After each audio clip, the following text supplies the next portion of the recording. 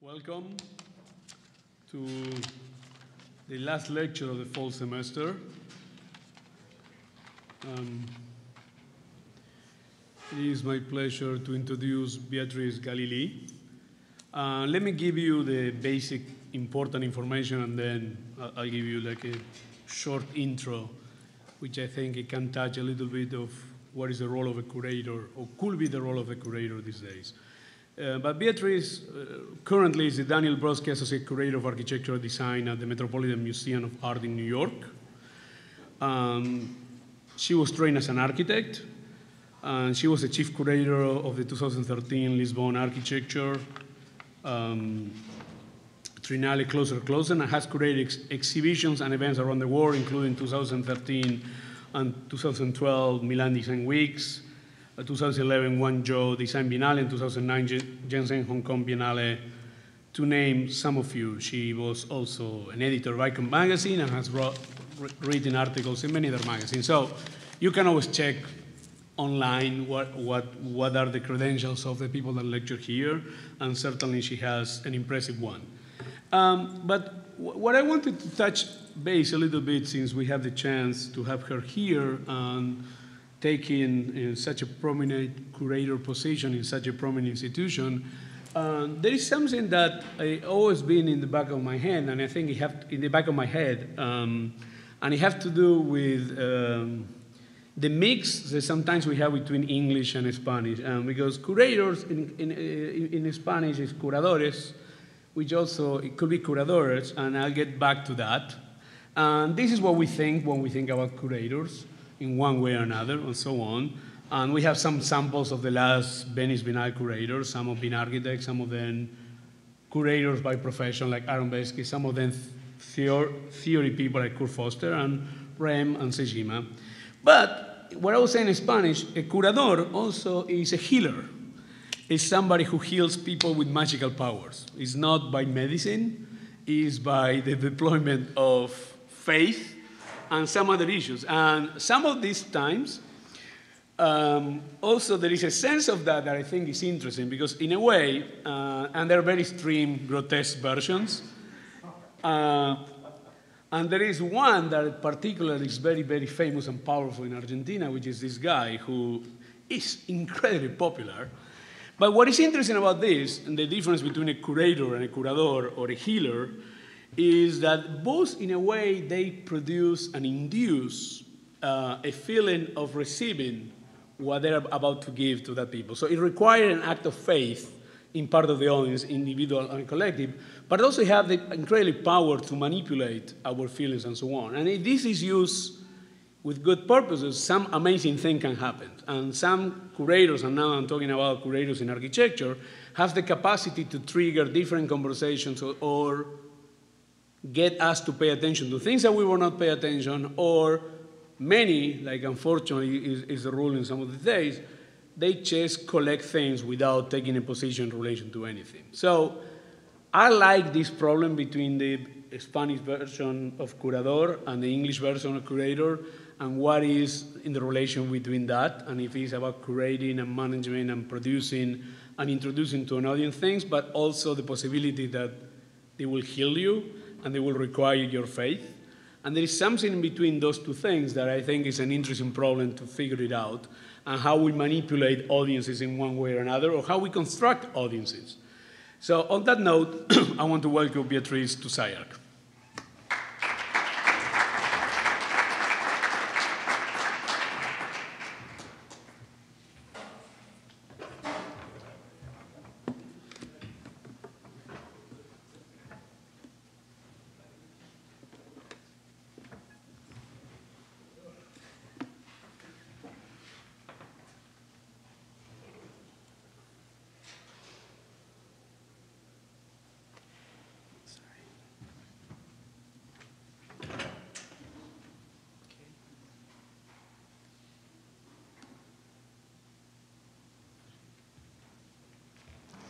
Thank you very much, Hanan, for that lovely introduction.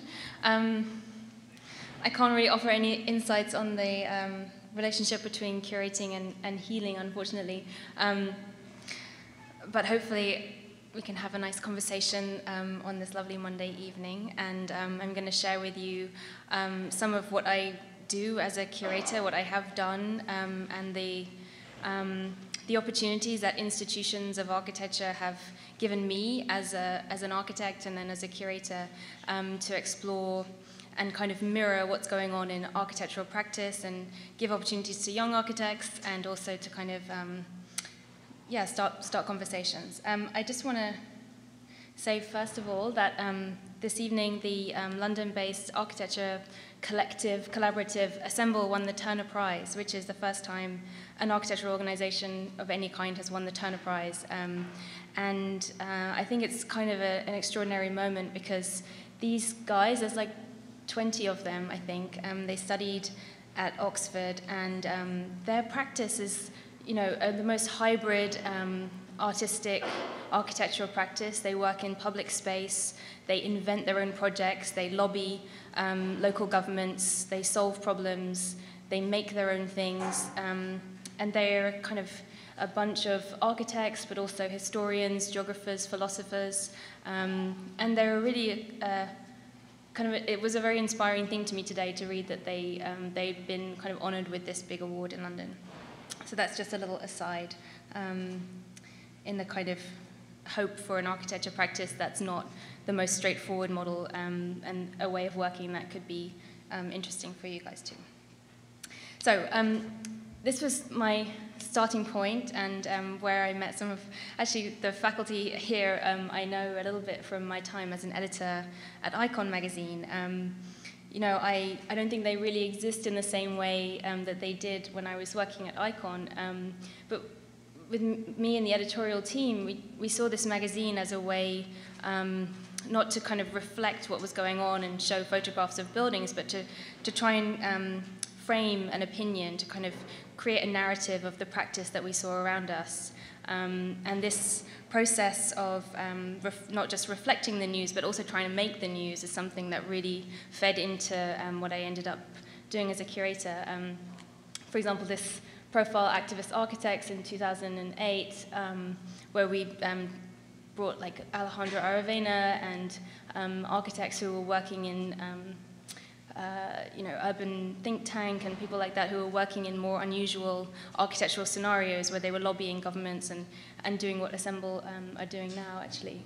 And also for the 50th issue when we asked people to write manifestos and, again, kind of generating content through a medium which is not really architectural but somehow has this ability to influence and create a new maybe a new idea or a new story or a new way of talking about architectural practice.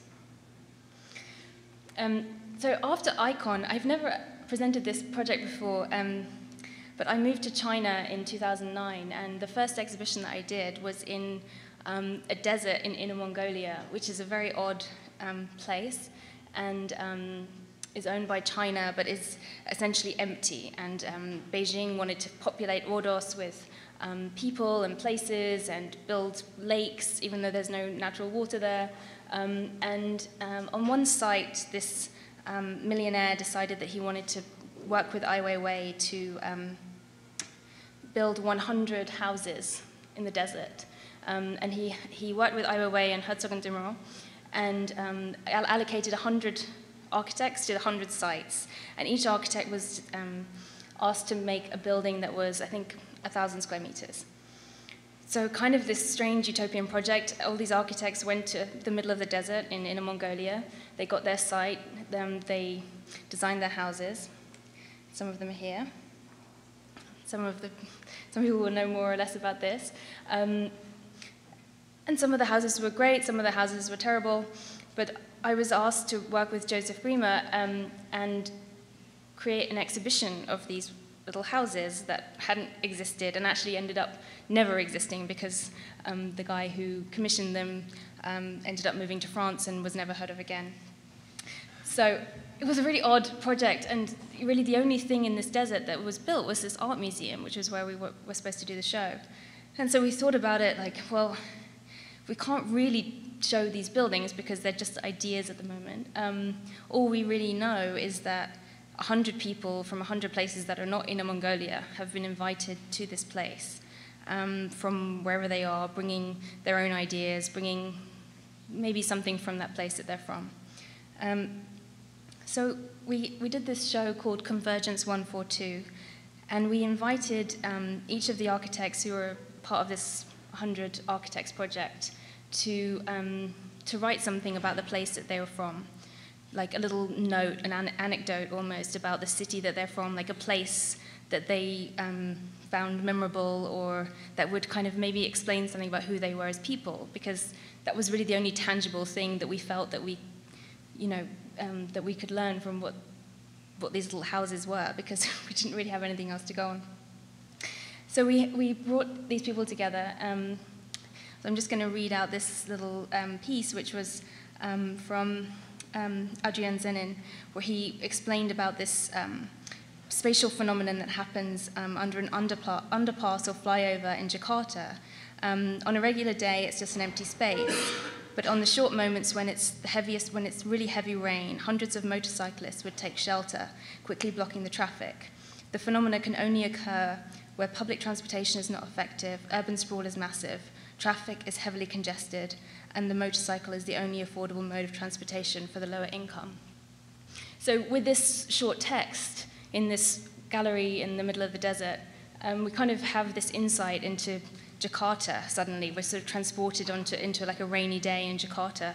And we put that together with the other 99 proposals, and along with some artists from the collection to make up this 142. And so you can see that we used the latitude as a way of kind of presenting the projects, and where we had a little model, we put it next to the idea of the text. So this kind of strange exhibition was the first show that I ever did, and was a kind of guide to everywhere and anywhere, and a way of understanding buildings as less about formal ideas and more about maybe the places that they're from, and also a little bit about the idea of China and the tabula rasa. So I was talking to Joseph today, and we were thinking about making a little book about this, so it's nice that I started with it. In Shenzhen, which is in the south of China, so I went from Inner Mongolia, which is in the north, to Shenzhen, which is in the south. I worked on this Biennale in 2009. And this was a moment when, the Biennale, which really is most people associate with Venice, had moved from this idea of like nation states doing the pavilions to more this kind of competition between cities. So Shenzhen was doing a Biennale. There was Biennales in, Milan and London and all over the world. And this moment in 2009 was one where they really started to kind of regenerate, so that this idea of Shenzhen wasn't a place where there was just industry, but it was this post-industrial place where culture started to regenerate the city itself, kind of the global city, to coin a phrase. So this is Shenzhen. That roof line is one of the biggest buildings I've ever seen in my life. It's hard to imagine, if you haven't been there, the scale of this. And we were invited to consider the topic of city mobilization. So how do you present architecture in this context of a city that has regenerated from a fishing village in 1981 into 2009, when it had 15 million people within Shenzhen and the greater Shenzhen region? And all of this is new built. Everything that you can see has been built in the last 30 years. Everyone who populates the city of Shenzhen has been there, less than 20 years. Like, the average age is less than 40. It's an extraordinary place. And so, as a curator, I invited architects who I felt could make new works, but also who could add things to the city, so that the participants of the Biennale were the citizens. They weren't kind of the global elite who probably, let's face it, maybe 100 people came from outside of Shenzhen to that event. So we had this sense of participation. This is a project by Didier Faustino. He made a swing called Double Happiness, and you could just climb up onto the swing and sort of look over the city. This photograph is in the collection of MoMA now, along with a little model that Didier made. We invited architects, Liu Jiaokun, who's one of my favorite Chinese architects, to make this public space, just this helium balloons and this super simple idea of this netting that you get that's usually on the outside of buildings that are under construction. We also had some more critical projects. This is like one of the other ideas about the Biennale was that we would bring the show to the city. It wouldn't be that everyone had to go to this art space. So this is a downtown shopping district. And we made this kind of garden in the middle of the city that seems to be like a very beautiful, kind of farming, bucolic situation here. But actually, it's actually a sort of diagram of the kind of food production of the city. So in the top right-hand corner, I think I have a little buzzer. This area here is the area that represents the land mass of Shenzhen. And this is the amount of food that it costs, that the area of food that it takes to feed that amount of space because of the density of the people living in the urban region and the sort of, essentially 40% of the planet is devoted to the growth of agriculture and 2% to urban living. And this is an example of a piece that was really quite diagrammatic, but also worked really well in the city and had little, explaining what it was and little grass. We grew all the different types of food that was required to feed Shenzhen. And I found out that actually this is still there, 6 years later. This little garden is still growing and people are still taking care of it. So we were able to, through this Biennale, just leave something behind. And it was quite a lovely thing. And they have a little farmer's market that runs every year, apparently. One of the other questions that we were asked in Shenzhen was by this group called Go West Project, who were interested in the idea of how can we explain in an architecture exhibition about another place? So how do we bring another place to this site? And they were, in a way, similar to the project that we were running in Ordos, how do you explain what another place is? And their answer is, well, who knows the most? Who knows the juiciest gossip about a place? Who tells you all the insider info about a city? And it's the taxi drivers. So they decided to ask all the taxi drivers from all over the west of China, places that people didn't really know about, like Wuhan, Chongqing, Zhengzhou, and Changsha, which are cities that have a population of between 8 and 12 million. Those places that even the people of Shenzhen didn't really know about. And they managed to persuade these 6 taxi drivers from those different regions to drive all the way to Shenzhen and then park outside the Biennale.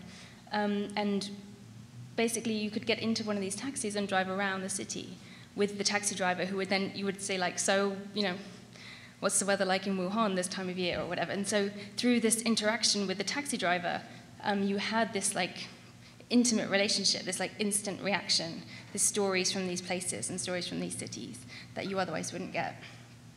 And they made a little installation of the film when they interviewed the taxi drivers and their families, who some of them took days and days to reach down to Shenzhen. So it was really a beautiful, thoughtful project.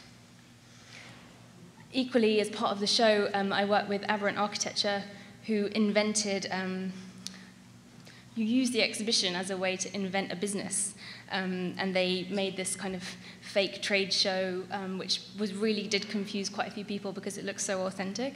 So they made this installation, which was a way of explaining how to run a business in Shenzhen, or the people that move to Shenzhen that start new businesses. And they made little videos and essentially made a franchise for people who would work from home. So they had brochures, they had people standing in suits, and people from the audience from the Biennale were like, I'm kind of interested in your business ideas, actually, and how do I get one of these franchises? So the role of architects through this Biennale was quite expansive, and we wanted to use it as a way to challenge the kind of practice that architects can do, and the way that architects can examine urban conditions and also come up with kind of valid business proposals. You can ask any questions about this at the end. So after Shenzhen, I was invited to participate in a biennale in South Korea, which was curated by Ai Weiwei with Sung Yo-sang. I think this was quite an important exhibition. Ai Weiwei was put in prison in the middle of this show, so we didn't work with him as much as we would have liked, but it was a very, for me, it was a very influential show because the premise of the exhibition was to examine and re-examine. Design is not design. That the thing is only what the thing is not, is the way to understand what the thing is. So he did an exhibition which had unnamed design, which was people, maybe in kind of developing countries, of people who were inventing things on their own, versus named design, which was Remkoolhaus or Dilleske Video Renfro, and put them side by side. I was invited to do something different, which was to examine the idea of community in this concept. And I was kind of interested in the idea of like, okay, well, how can I exhibit community? That's a bit of a kind of like a nightmare task. And I thought about the idea of open source community and how we could think about the architecture that's being practiced that doesn't really have a physicality, that people are sharing. This kind of, the sharing economy was just being a kind of term that was coming up, the kind of civic, the way that people were using civic space, and architects were being more empowered to support certainly in London, government-initiated projects. And so I invited Architecture 00 to come up with a project that would represent the concept of open source design. And so the way that they responded to this brief was to invent a project called WikiHouse. Has anyone heard of WikiHouse before? Right, well, it was an exhibition. This was something that came out of a brief and a task, and they ran with it. And it's something I find kind of amazing still, that this whole project was transcribed in Korean first and then in English.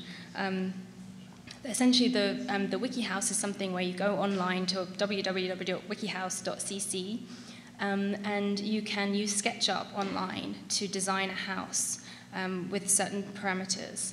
And then after a while, you finish designing your house, you press a button, and it generates what you can see in number 2, which is cutting plates, CNC cutting plates.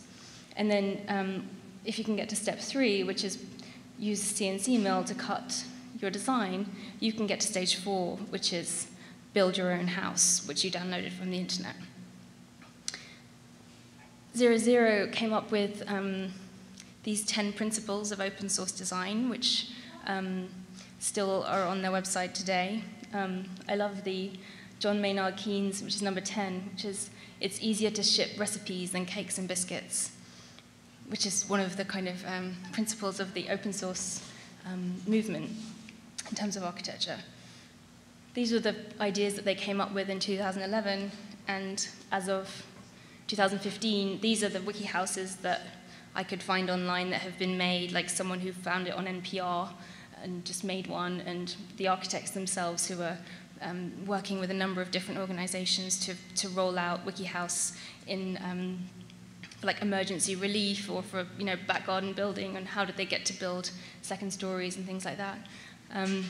But it certainly sort of gives me pause for thought as a curator to think that you can actually initiate and collaborate with real buildings in an exhibition. You don't have to show photographs of buildings, so you can actually be quite productive as a curator. I started talking of institutions, Aberrant Architecture, with people who did the little sort of booth thing in Shenzhen, we worked together to start this institution called the Gopher Hole, which was underneath a Mexican restaurant in East London that we made it for 2 years. It's kind of like inspired by Storefront to some extent, and we organized talks, and we tried to promote the work of people who didn't have a platform or whose work was in between. There's something in between that we felt that as an institution that we wanted to represent, and anything that couldn't really find a home or couldn't really be represented easily in a magazine or in another institution.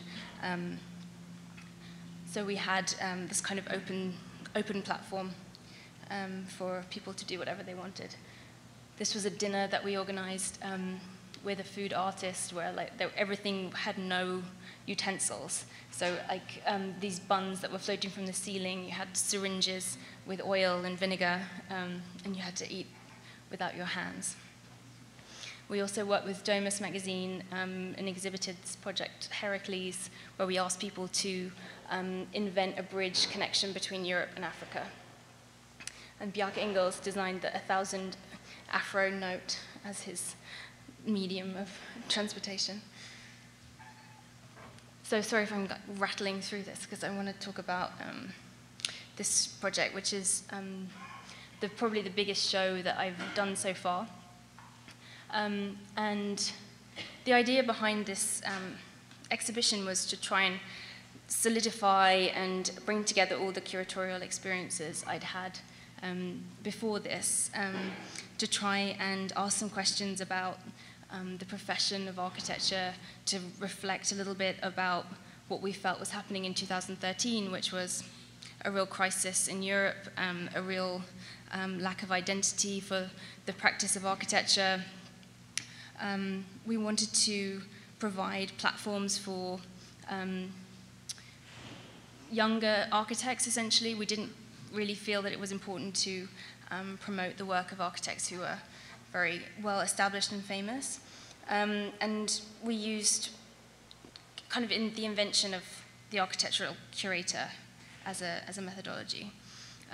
These were all of the terms that we used to try and understand what architecture, what kind of other disciplines affected architecture, or other disciplines that we could regard as being connected to architecture or be effective to understand and to experience space, essentially. So we were kind of, as a curatorial team, talking about this. And then when we opened the exhibitions, we started with asking questions. And as a curatorial technique, we just put out all these questions online. So what is architecture in a time of crisis? And people could put in the answers. We asked, what's the function of an architecture exhibition?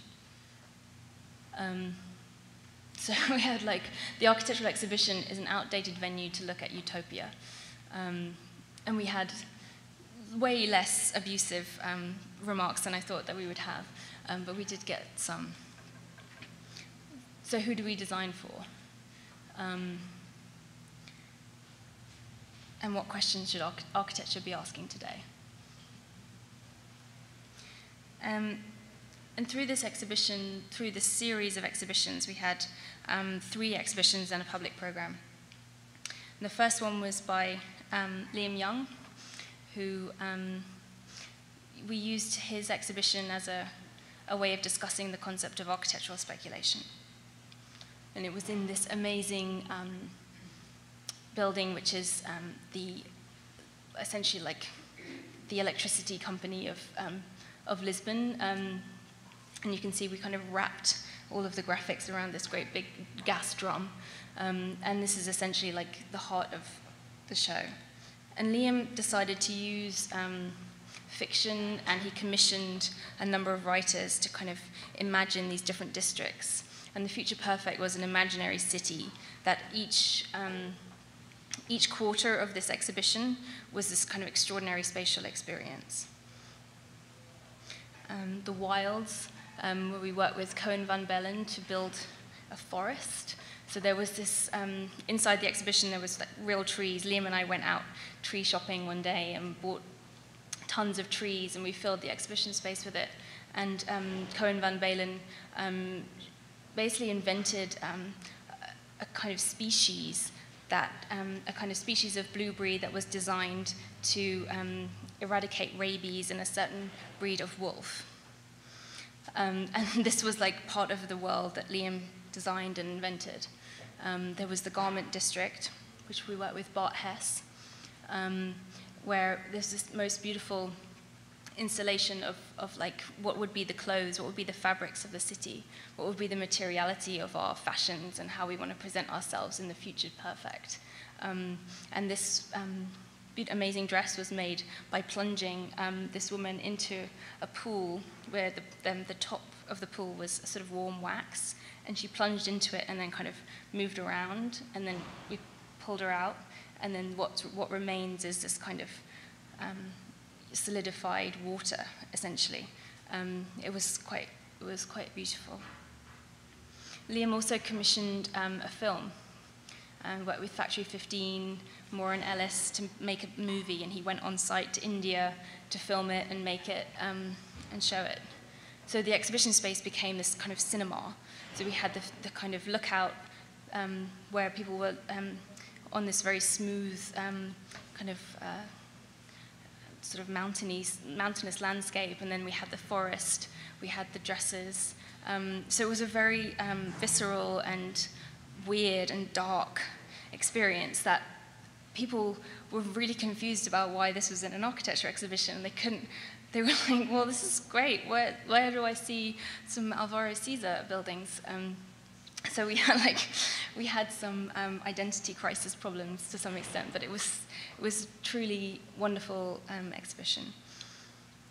We also wanted to talk about, we didn't want to make like exhibition after exhibition that had the same idea. We wanted to show these different ideas and how they kind of gradually overlapped. And Mariana Pestana curated a show called The Real and Other Fictions. And it was set in a palace, a crumbling old palace in the middle of the city. And Mariana wanted to look at each of the rooms of this palace and make scenes. So the exhibition was a series of scenes and moments, and was a kind of about the idea of architectural space as art and poetry and writing and action. Maria Fusco, who is a wonderful writer, was in residence in the building and wrote a text about the building and read it out during the exhibition. And these were the kind of the quality of the rooms, like this extraordinary sort of faded grandeur of this palace, the 17th century palace. And we commissioned, the projects that were commissioned were related to the previous uses of the building. So each room had this sort of scribed space that was explained to it through Mariana's texts and writings, and then each of the architects came in and responded to the previous use of the spaces. So this was a room where people used to meet and congregate for this sort of a kind of political group. And so this Porto-based architecture firm made a fanzine machine in that room and tried to kind of regenerate and discuss what was going on in Portugal at that moment, what was happening in the city at that time. And there was this real intense gathering.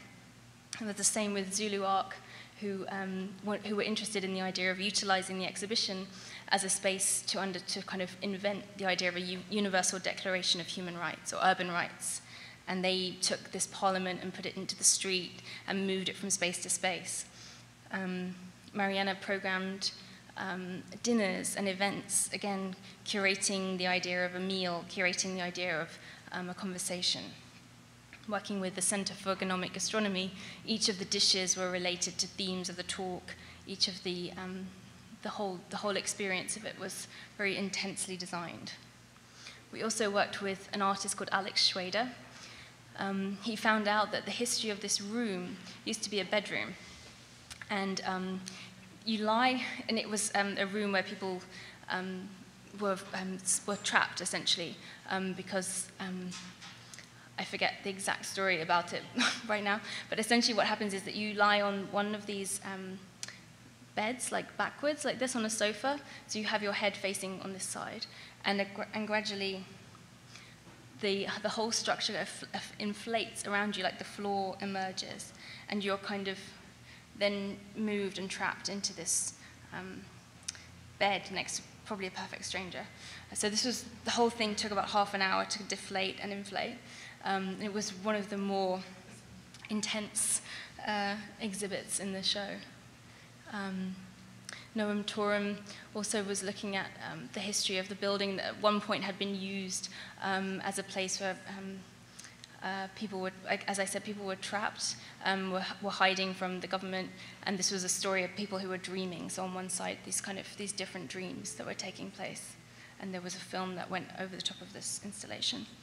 So this whole exhibition was quite, again, like very visceral and very artistic, very unusual, and a series of very complicated stories and tales and spaces and rooms that talked about architecture as a space of inhabiting stories, and that you don't really understand architecture without understanding what took place and what could take place within it. For our public program, we decided to position all of our public talks in public space.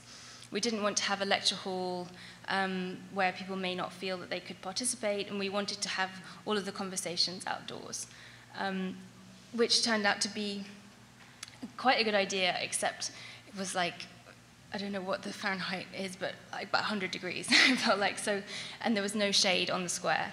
So we were very hot for all of the public talks. It was boiling hot. But people were able to use this stage designed by Frida Escobedo for all of our we had mayoral talks, we had a play by Andres Hacker, which was reinstalled at the Chicago Biennale this year. So we kind of had this ability to transform this part of public space as part of the exhibition.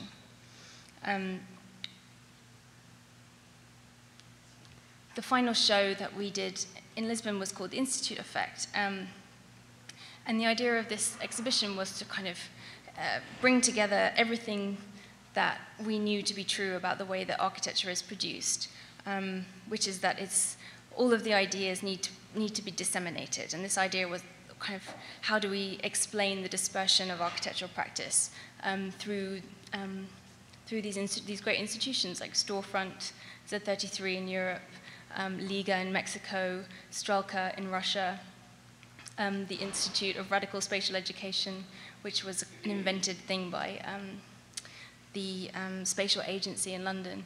So we tried to provide each of these institutions with a platform in Lisbon. So we invited each one to come for 1 week. And they came, 13 of them came for over the course of the whole Biennale. And they essentially moved what they were doing in wherever it was in the world to Lisbon, whether it was a talk or a film or a workshop or an event. We felt like we were trying to create a dialogue between Lisbon and the rest of the world. We also were able to have over 100 associated projects. So while our budget was pretty limited, we were able to work with all of these different people who wanted to be associated with what we were doing, and who were interested in performing architecture, in urban interventions, in cinema, in asking questions. And we were, I think, in some ways, the associated projects were more successful than the shows. People felt more engaged in them, where they were more dynamic. They had more roots in the city. And in many ways, I still meet people who did an associated project or were part of an associated project that really kind of mattered to them. We were also able to produce some books. Not all of them, but most of them have been published. And they are, again, e-books, which for Liam, for example, explored the whole realm, all of the short stories that influenced his structure. For Mariana, for The Real and Other Fictions, they were also stories that bring together all of her ideas for the exhibition. So a lot of what we were talking about, we tried to kind of condense into these publications. So I learned quite a lot in the idea of, in Lisbon. We made an exhibition that was very much about the now and about that moment, and that was quite complicated and quite hard to understand in some ways. But we also felt like we did something as a group of people that we were quite proud of. We got really criticized in the press, like not all, but some people were just really disappointed that there wasn't more to show, that there wasn't more architecture on display. But I think through these publications and through our discourse since we opened the show, I think each of the exhibitions really did move something forward for the people who participated and for us. So I think, we're certainly very proud of it. And it meant that I was lucky enough to be chosen to be the first architecture curator at the Metropolitan Museum of Art, which I started about a year and a half ago. And this is something that the museum essentially has never had an architecture curator, even though the Metropolitan Museum of Art, for those of you that have been there, has almost the whole history of architecture under its roof. It's like 5,000 years of architectural history. We have the Temple of Denda, that's Egyptian history. We have Roman columns. We have the column from the Temple of Artemis. We have sketchings by Piranesi. We have original books from the 20s by Corbusier. We have rooms by Frank Lloyd Wright. And despite this, incredible spectrum of architectural achievement, the Metropolitan Museum has never had an architecture curator before. So it's a real privilege to be the first person to hold that post. My first exhibition opened last year, which was by the photographer Wolfgang Tillmans, and Wolfgang's work, as anyone who knows it, is not usually about architecture, but somehow has this architectural intimacy and component. And this exhibit was part of the 2014 Venice Biennale, curated by Rem, and it was in a room on its own. And I went in there, and I stayed for the whole 45 minutes, which I never do. I never do that in Venice. It's always dragged out or have a spritz or something. But I stayed in there for the whole 45 minutes, and I spoke to Wolfgang about it, and he said he felt like it was a way of showing architecture for him that he really found important and profound, and I did too. And the way that it works is there's 2 screens here, and every 10 seconds, there's a whole different array of architectural photographs. And he's taken them while he's on a plane, while he's on the street, and Wolfgang just walks around with a camera on his chest most of the time. And so sometimes they're really from a bus, and other times he's quite deliberately composed them. And they sort of cycle through for about 45 minutes, just blinking in and out like a slideshow. And it's quite moving, actually, to see architecture in this very, very intimate and also kind of brutal way, because it's the same, the lens that he uses is the same as the human eye. So it has this truth to it that's quite startling when you see these windows that are kind of patched up with a bit of gum, or that they're kind of, that the facade is one thing, but because people have put multicolored curtains behind it, it becomes something totally different. Or a detail that he's noticed on a bridge that's really beautiful. And so you find his interest in architecture, your interest in architecture. And one of the things I'm trying to do at the Met is to kind of gather these architectural impressions from artists, as well as putting forward new works by contemporary architects. So this work is now part of the permanent collection of the museum. And next year, I'm going to be curating an installation on the roof of the Met, which is kind of great. We have this extraordinary opportunity, which is this roof garden. This year, the French artist Pierre Huyghe dismantled this whole roof and moved pillars away from it to talk about. It was kind of extraordinary and beautiful, and he basically took the history away from the building and put some history back into the building. So he found these prehistoric tools that were part of the museum's collection and put them on the roof. He sort of planted little seeds, and so after the summer, each of those empty holes were filled with weeds and grasses that came from that were kind of pollinated by the experience of being on the roof. And again, it was a very beautiful experience. But next year, the British artist Cornelia Parker is going to build an installation on the roof, which I'm going to be responsible for. So I hope that you will join me for that.